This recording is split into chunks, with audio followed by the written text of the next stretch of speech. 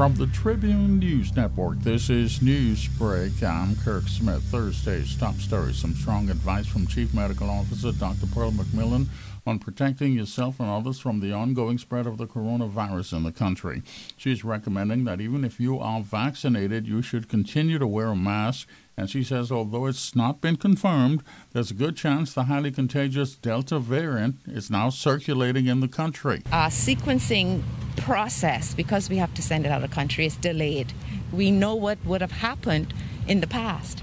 But based on what we're seeing, we believe that the Delta variant could be here. So let us act as if it is. The likelihood that it is circulating is high. The latest numbers are still on the high side. Another 76 confirmed cases for Tuesday, 67 of them in the capital. Cases also reported in Exuma, Andros, Abaco, Grand Bahama, and Eleuthera.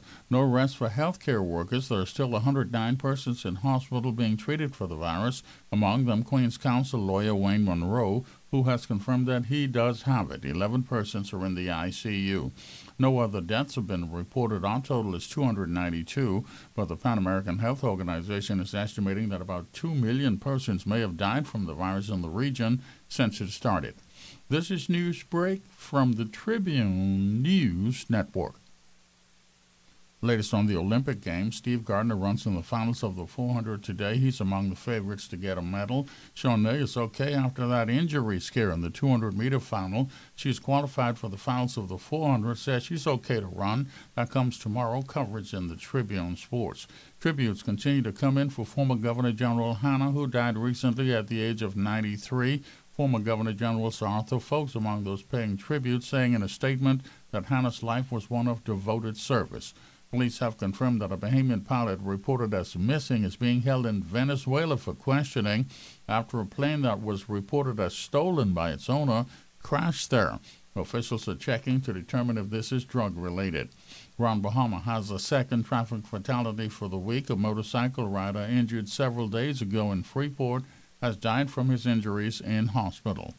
Details of the day's top stories in the Tribune newspaper on the streets first thing in the morning. Stay up to date online at Tribune242.com. Now the Tribune's AccuWeather update, a service of insurance management. No major systems in the area. Partly cloudy. Showers are possible. Highs in the upper 80s. Maybe some low 90s. 88 at Freeport, 91 in the capital, 89 degrees at Matthewtown. No marine advisories. Winds generally 10 to 15 knots. The seas 2 to 4 feet. High tide now, the next low around 1 this afternoon. Turning partly cloudy tonight, lows from the upper 70s to low 80s. No systems in the tropics to be concerned about right now. For complete weather information, check the Tribune's weather page. For your insurance needs, you want to call Insurance Management. This is the peak of the hurricane season. Insurance Management urges you to double-check your preparations and ensure that your home and contents coverage is up to date. Call them today. With more than 40 years in business, nobody does it better than Insurance Management. This is Newsbreak from the Tribune News Network. Let's get the weekend started. The Weekend, published every Friday in the Tribune, has the hottest news in fashion, music tips, the who's who on the red carpet, your must-try restaurants and hotspots, and of course, what to wear when you step out. Catch up on the latest film reviews, or be thrilled with exciting tales from Bahamian history. There's only one place to find everything you need to plan your perfect weekend, in Friday's Tribune. Pick up your copy of The Weekend every Friday. The Tribune, the people's paper, biggest and best. Thursday's world news headlines. While the standoff on mask mandates continues in parts of the U.S., the coronavirus continues to make a comeback. The U.S. has now hit 100,000 cases per day again, mostly unvaccinated people. Deaths are increasing there also. The world continues to struggle with controlling the spread of the virus. They're putting another lockdown in parts of Australia following an outbreak there. Weather continues to make news. Wildfires continue to burn in southern Turkey and Greece and the western U.S. and Canada. And 16 persons died from lightning strikes while attending a wedding party in Bangladesh. Tribune's gas tracker prices: Shell $5.13, SO $5.17, Rubis $5.18 per gallon in the capital.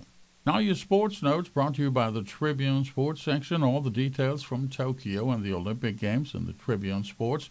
Best medal chances coming up. The Tribune Sports has the latest on Shawnee and Steve Gardner. and total coverage of all of the events at the games, including USA basketball and who won the men's 200 on the track.